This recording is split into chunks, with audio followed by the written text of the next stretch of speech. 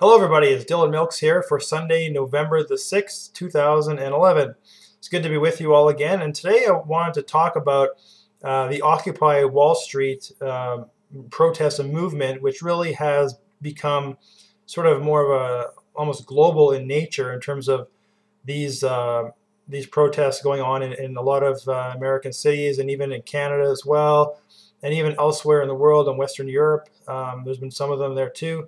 So I just want to comment on them and kind of give my sense, give my opinion here about what's going on and kind of what I see in it.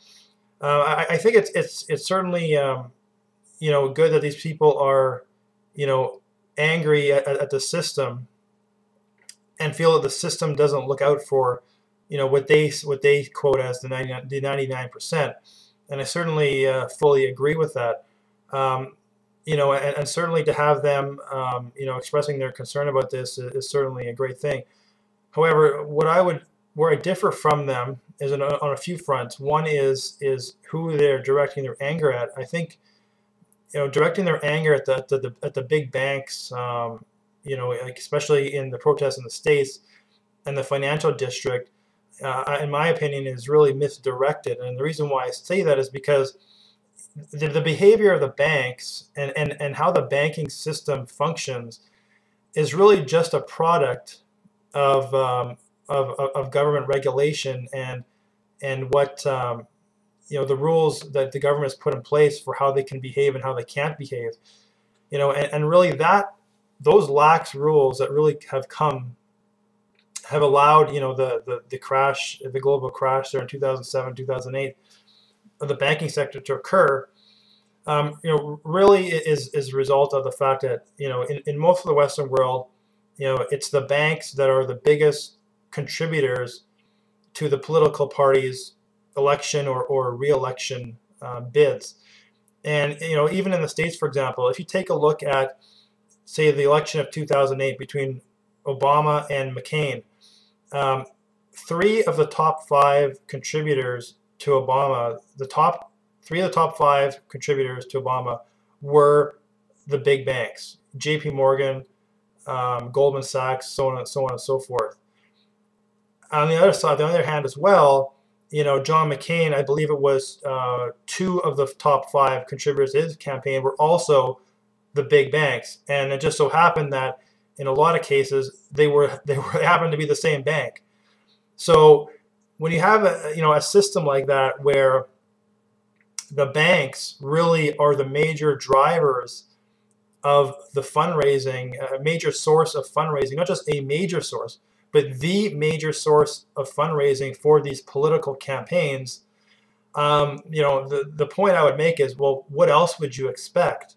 So to me, the solution really, they're directing their anger, I believe, at certainly the banks, are promoting these policies, these lax policies, and to become overly leveraged and to trade derivatives in the hundreds of trillions of dollar range. But they do it because they can get away with it, because the government really is, they really are in collusion with the government.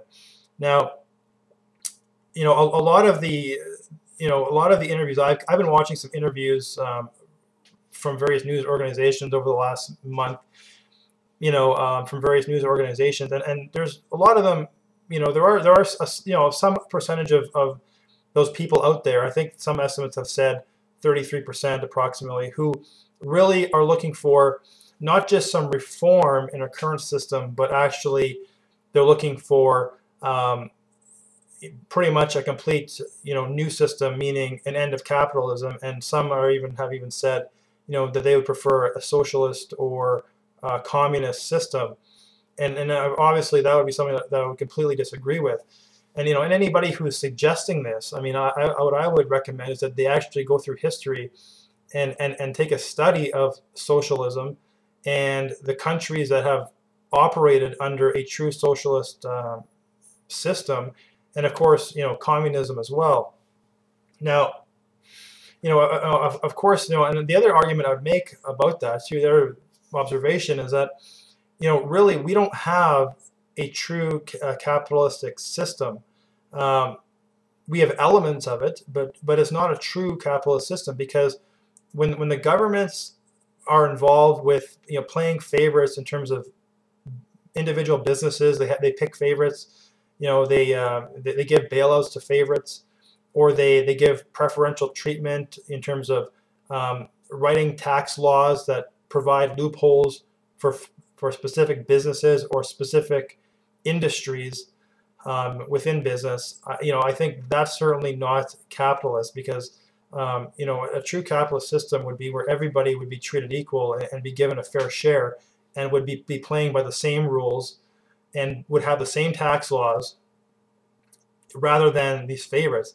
Now, if you look back to, the bailouts, let's just say back in 2007, 2008, under President George W. Bush, what they call the TARP bailouts, TARP, those were about $700 billion, 700 billion with a B, dollars.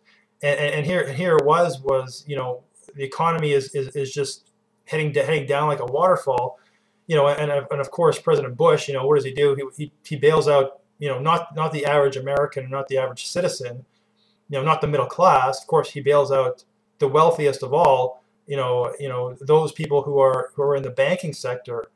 So, just that as an example, that's not capitalism. That's a government. That's a government being in bed with business, especially specifically the banking sector. And Obama, again, is no better. I mean, he had a $1 trillion stimulus plan, and a lot of that money did go to the banks directly to help them be leveraged, and help them to deleverage, and to provide them liquidity, so that people would have basically that they could be lending more, and trying to spur on more growth and more lending. So really, and again, this is not capitalism. So I mean, what I would say to these people is, what, it would be good if these people could be a little bit more educated in terms of what they, how they're seeing the system work, because my argument is that this is not capitalism. It hasn't been capitalism for a long time. I mean, my personal view is that all the government should do is create an environment where businesses can succeed and thrive, and then other than that, get out of the way. And of course, there obviously needs to be some regulations and rules to make sure that us in the middle class, and especially the poor as well, are not taken advantage of, and not taken advantage of.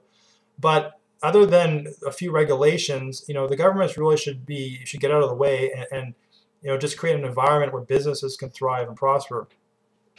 So that's really just a few things I want to point out there, and it would be good, again, that that they would be educated to this fact here, that the system is not is really rigged, and it's the banks and the large corporations that that really have so much influence over laws in the U.S. especially, but even Canada as well, and really all over the world. It's the multinational corporations, the national corporations and the banks that really have so much influence over the political system, which is why you have big companies like GE who don't pay any taxes, and things like that, which we're hearing about more and more, as this as a economic slowdown goes on.